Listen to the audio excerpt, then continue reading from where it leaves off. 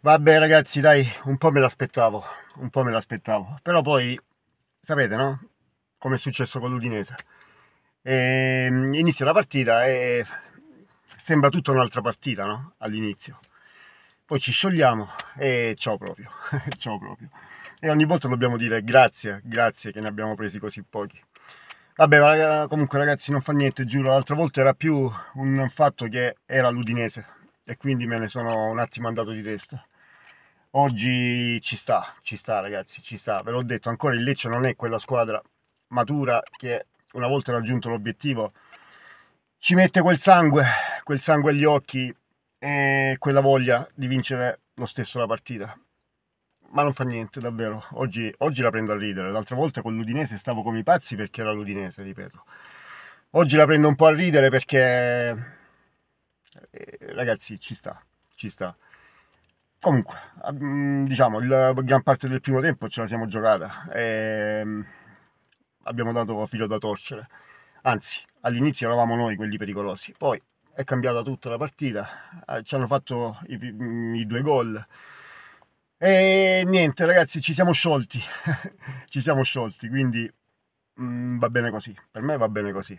E oggi non dico niente, davvero, non mi arrabbio.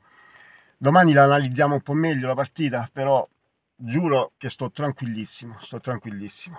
E l'Atalanta è davvero tanta roba, ragazzi, eh. E questo dà ancora più valore alla partita dell'altro giorno con la Juve, dà ancora più valore alla Juve, perché io l'Atalanta l'altro giorno non l'ho vista proprio come oggi. Oggi, cioè, nel senso, non è che abbia fatto, però, ragazzi, quando fa quelle azioni là in velocità, mamma mia, certo, il Lecce ci ha messo del suo, e quindi, ehi, ragazzi, niente, davvero, oggi indifferente, indifferente. Io sapete come la penso? Io volevo arrivare a più di 40 punti nelle ultime partite, da quando ci siamo salvati, ma non è più possibile, non è più possibile. E niente, ragazzi, vediamo cosa succede con le altre, perché sono davvero curioso, perché questa lotta salvezza è diventata davvero qualcosa di che sta dando spettacolo proprio, con i risultati che stanno arrivando ogni domenica, con le piccole che non riescono a vincere contro le grandi. E niente, sarà una lotta davvero bella da guardare. Per quanto riguarda il Lecce, giuro, non fa niente. È andata così. Beh, speriamo l'anno prossimo di maturare un poco, perché serve un poco di maturità, serve. E questo Lecce ancora non è maturo. Ciao ragazzi.